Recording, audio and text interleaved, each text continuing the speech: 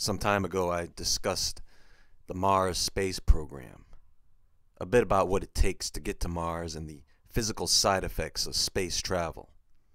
I also questioned the reality of a nuclear holocaust on the Red Planet.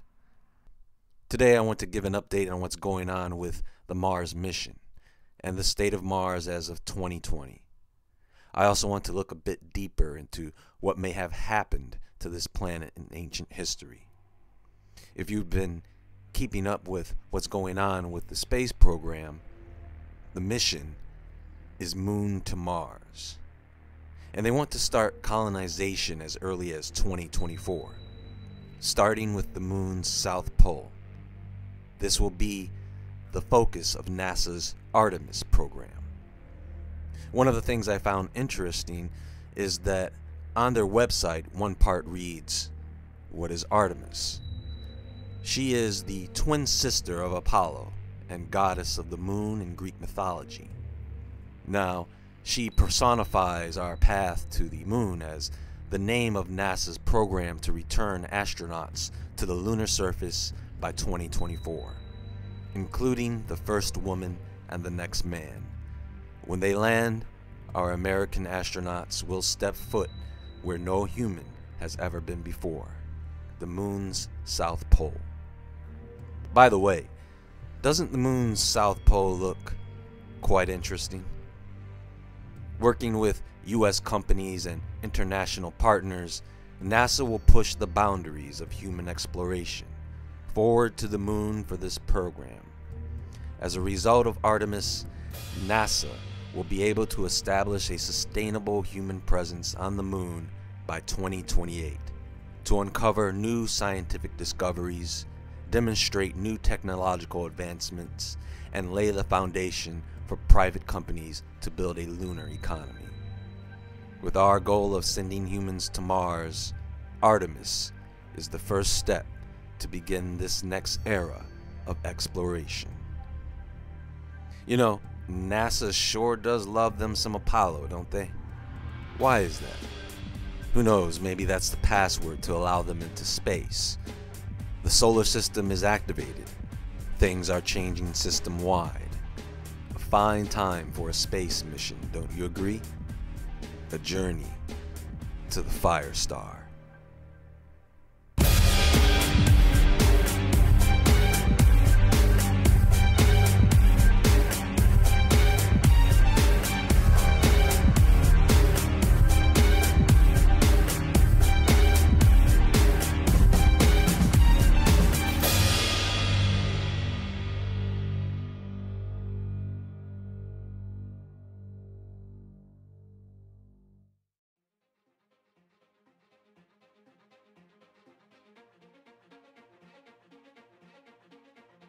You know, I continue to discuss these things among others because there are people who still stand strong on the belief that governing superpowers around the world, perhaps, are behind many of the catastrophic events occurring around the world, such as the Australian fires.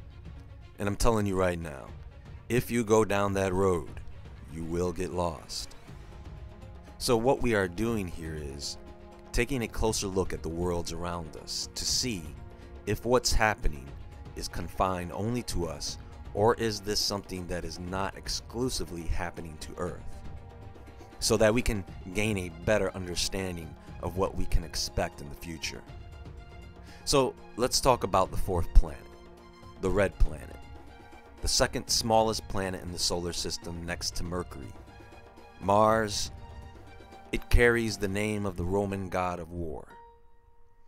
The planet has two moons, Phobos and Deimos, which are also two of the smallest moons in the solar system.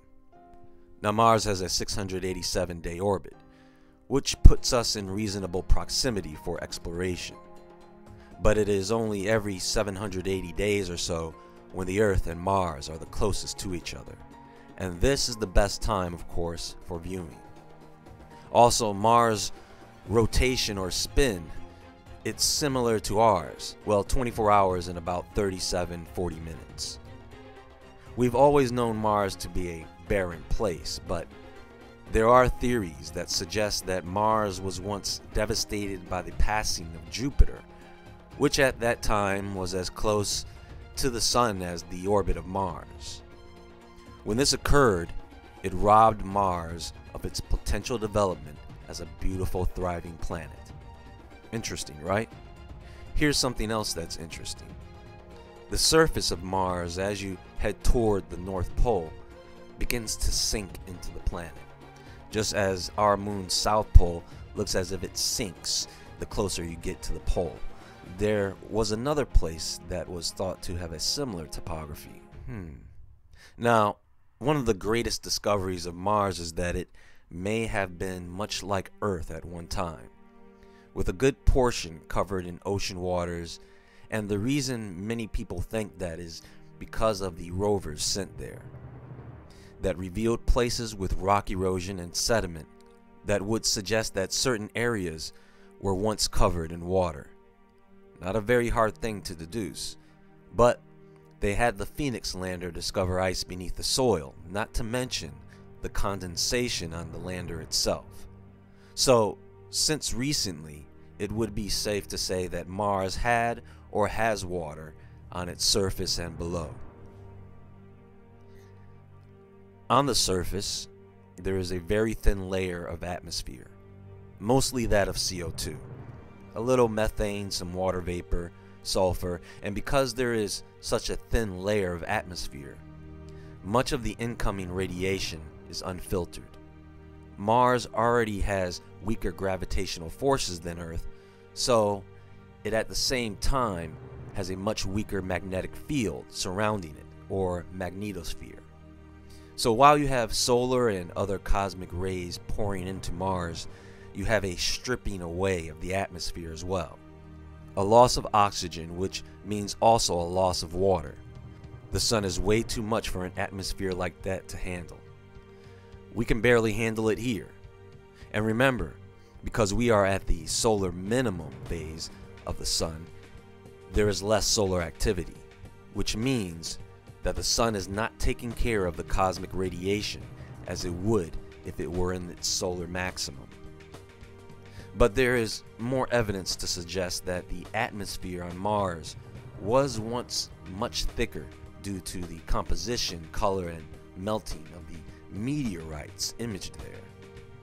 They know how meteorites that are the remains of a meteor hitting the atmosphere and burning up are supposed to look, and you need a nice juicy atmosphere for that to happen.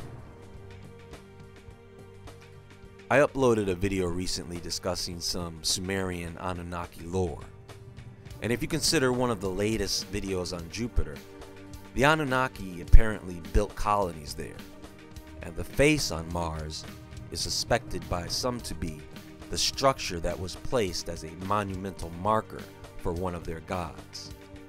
The story also goes that the Anunnaki that lived there had to evacuate the planet because of Nibiru's passing.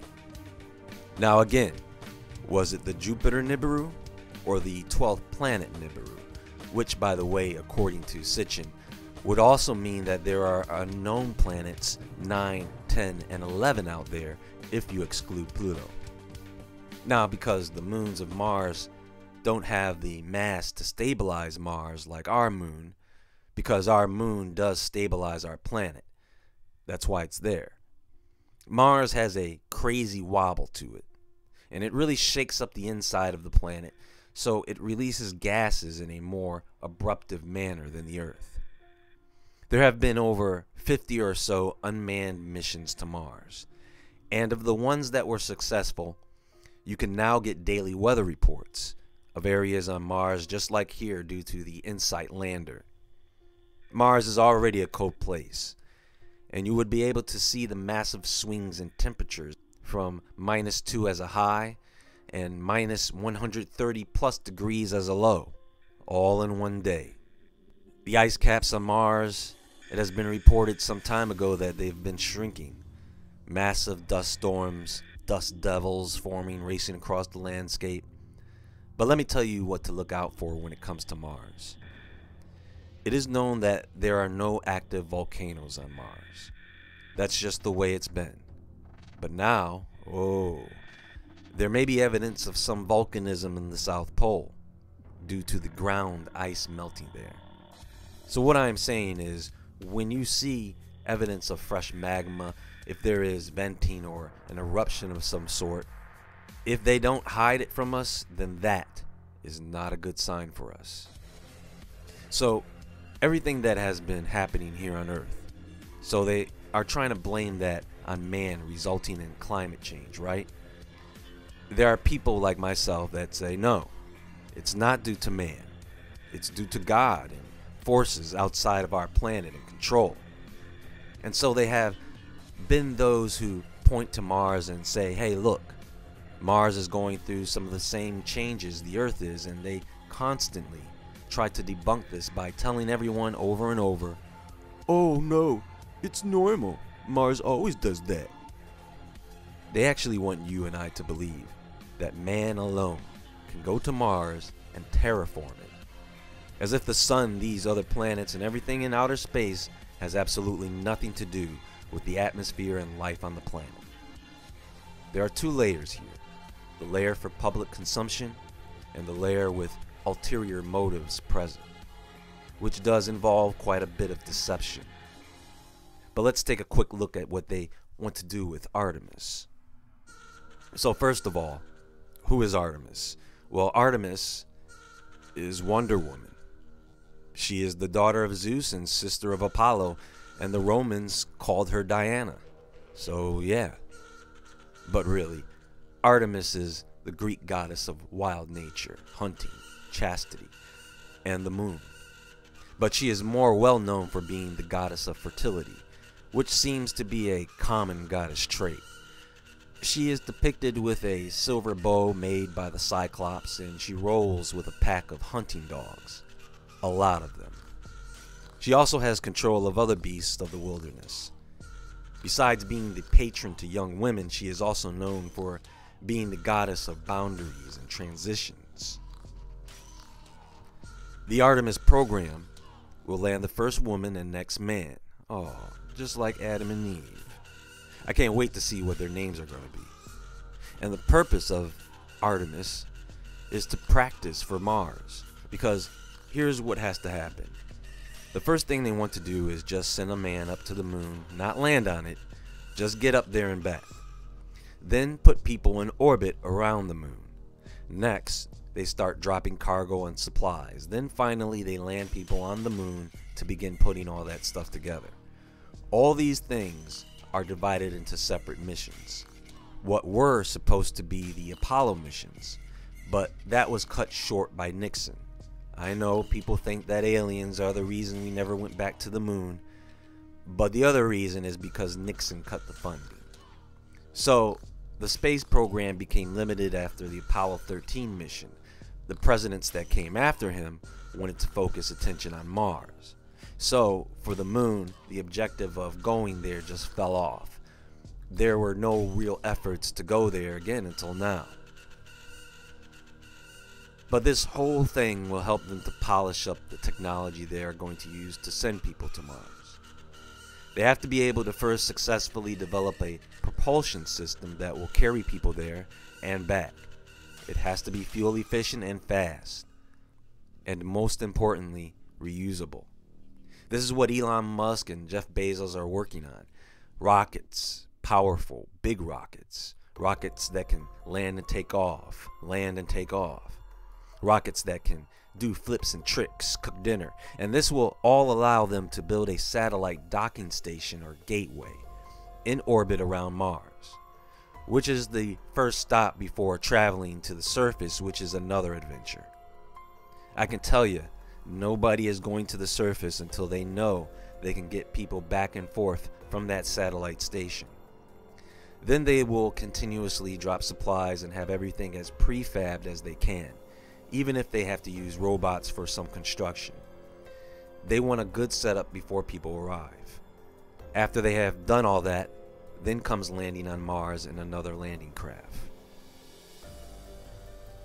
And so what they want is a network of colonization from the moon to Mars, with orbiting outposts and sailing ships back and forth, just like Star Trek. Well, not just like Star Trek, but you get the idea here.